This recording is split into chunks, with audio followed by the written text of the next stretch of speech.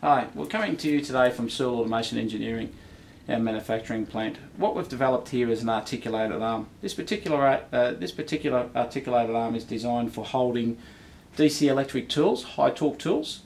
So anything more than 30 or 40 or 50 Newton meters requires there's a fair bit of torque reaction and requires some sort of support, either a linear or articulated type support system. So this particular tool is designed for tools up to 1000 Newton meters. Now on this particular arm we can do various things. We can have a tool mounted either vertical or horizontal. The tool at the boom pivots can incorporate disc brakes, and we can do some tricky electronics as we press the trigger on the particular tool, whether it be either remotely or at the point, we can have a disc brake engage.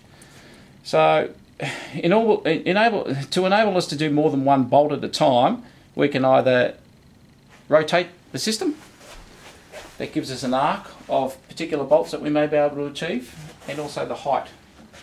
So the height is adjustable through a high relieving regulator. The air's not turned on at the moment, so I can't really show you that properly, but we have a cylinder with a high relieving regulator that enables the tool to actually hold itself in what they call a float mode.